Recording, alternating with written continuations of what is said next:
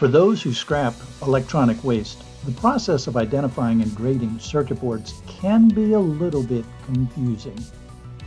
This series will help you to identify e-waste circuit boards. In today's episode, peripheral boards, high grade versus low grade.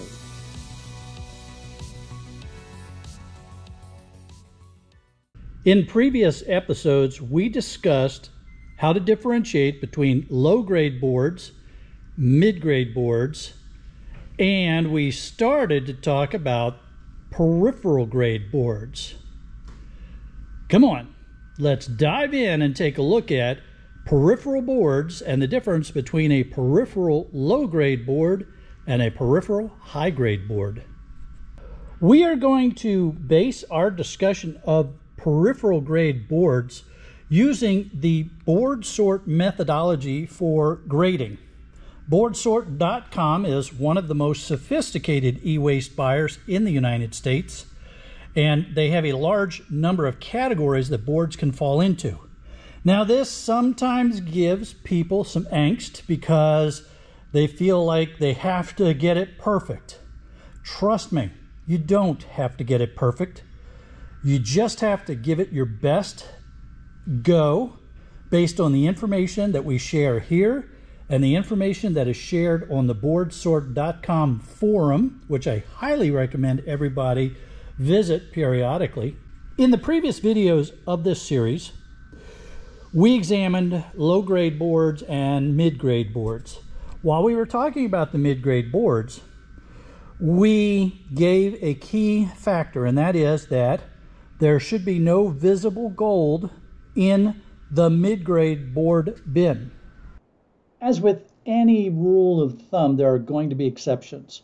So we're going to look at those cases where there is visible gold, but it's a mid-grade board, and another case where there's no visible gold, but it's a peripheral board.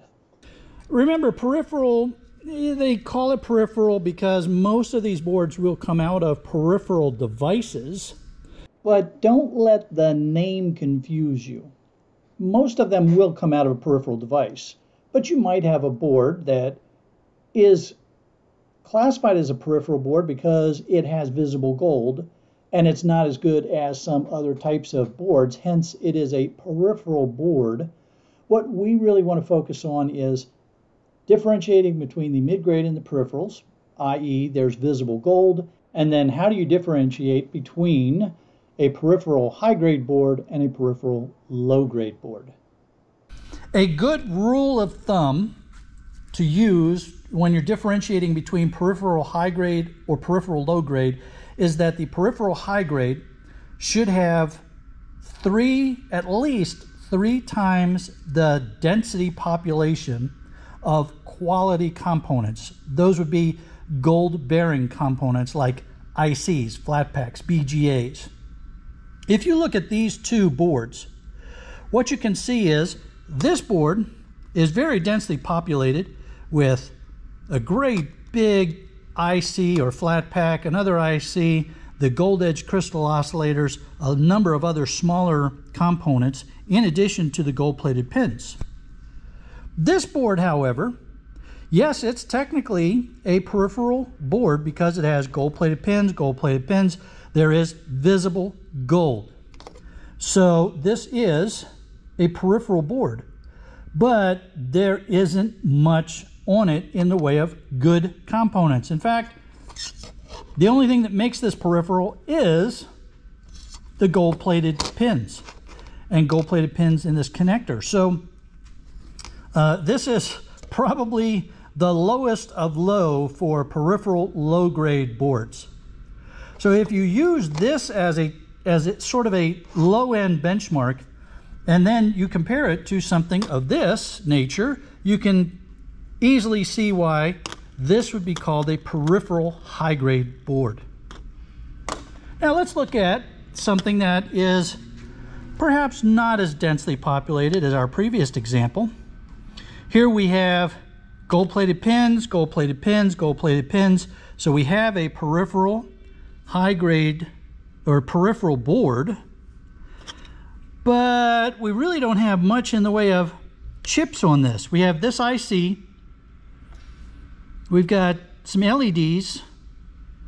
We just don't really have much of anything in the way of components. So this would also be a peripheral low-grade board. There's obvious visible gold in these gold-plated pins, but you just don't have much in the way of good components to get any gold from. All right, now this board, as I hold it in the light at various angles, you should be able to see the visible gold on this board, which should make it a peripheral board. But there really are no components of any great value on this board. There might be gold plating inside of this older style resistor, maybe some of these other ones. These older components, yeah, maybe there's silver in there, maybe not. Maybe there's silver connectors inside of here, but this board just doesn't have much going for it other than the gold enig to make it a peripheral board. So this is an example of the exception to the rule. There's visible gold, but this is a mid-grade board because there's no components of any value on this. Here we have a clearer example from a recent pickup that we did. This board clearly has gold, visible gold on it, so you'd say, oh, it's a peripheral board. Well, no, it's not, right? It's a power supply. It came out of a server. So even though it has visible gold, you can't sell it as a gold finger card or a peripheral board of any sort. You'd take those gold fingers off, sell the gold fingers, and then sell the rest of the board as either mid-grade to boardsort.com or whatever your local yard would pay, low-grade or mid-grade. Now here we have an interesting example because when you look at this board, you don't see any obvious visible gold. But inside of this socket, there were gold-plated pins. And because there were gold-plated pins that were inside of that socket, the pins that are inside that actually make up the socket itself are most likely gold-plated. Plus, if you look at the density of potential gold-bearing material in these ICs, you can see that this board is relatively well populated. This is a pretty densely populated board for ICs. So this is definitely going to be a peripheral grade board. And even though it doesn't have any visible gold, it's going to be a high grade peripheral board because it is so densely populated with components. Now remember, that mid-grade board next to it, it's got visible gold, but all the components are junk. When we look at a board like this, we see that it has many ICs. It has gold-plated pins in this connector, in this connector. There's visible gold, so this is a peripheral board. But when we look at the population of junk, a transformer, capacitors, more capacitors, heat sinks that make up the real weight of this board, what you quickly come away with is there's more junk weight than there is potential gold-bearing weight. So you would categorize this as a peripheral low grade. I know there's a lot of you that are saying, but look at all those ICs. There's ICs and MLCCs and all kinds of things, but they're very, very small compared to the weight of all this other stuff. Now, how can we transform something like this board into a peripheral high-grade board? Well, here's an example. This board is kind of interesting because we have power components here, power components up here, but then we have lots of ICs and socket-mounted ICs and flat packs. So, yeah, it's very frustrating because you've got this stuff here, which is downgrading the overall value of the board. So what are we going to do with this? There's nothing on the back. It is at a minimum a mid-grade board, but we know it's better than that because it has all of these ICs and components on it. So it's going to be a peripheral grade board. Now, in order to justify making this a peripheral high grade, I'm going to remove this transformer, that transformer, and a couple of these clunky heat sinks. What that does is that removes a bit of weight because, you know, transformers are heavy, but there's not, these things are what's taking away the value of the board. So by removing those, I can turn this into a peripheral high grade with confidence. All right, so let's get these guys off of here. Let's see if we can do that real quick for y'all.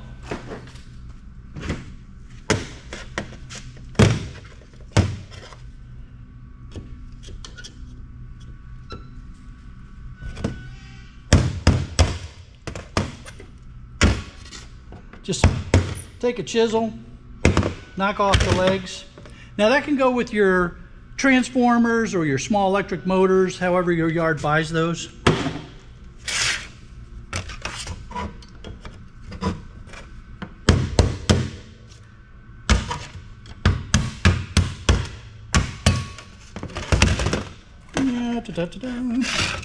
Still have one more leg inside of here. There we go. All right, so there's another transformer. So we're getting there. We've removed quite a bit of junk from this. This is a socket mounted IC, so you could be saying to yourself, well, Chris lets us pull socket mounted ICs. Just understand, if you do that, you're really taking away a lot of the value from this board. You know, socket mounted, socket mounted, socket mounted. Those are the three best chips on this board. If you remove those, this is no longer going to be a peripheral high grade board. You know, now you've made it peripheral low grade at best, probably mid grade. All right, now let's see what we can do about getting rid of some of this other extraneous stuff that's taking away value here.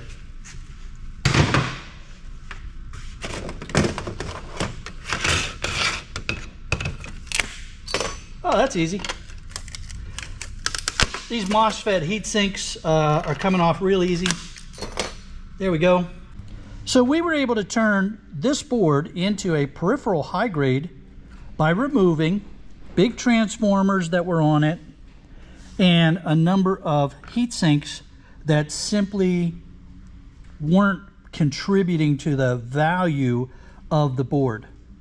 We left in the socket mounted ICs and all the other ICs and BGAs and such that are on this board in order to ensure that we retain the value as a peripheral high-grade board.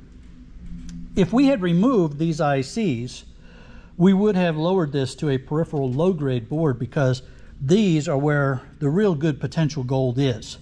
Now these other ICs and such and BGAs are going to have potential gold in them as well, but let's face it, we all know that's where the value is on this board.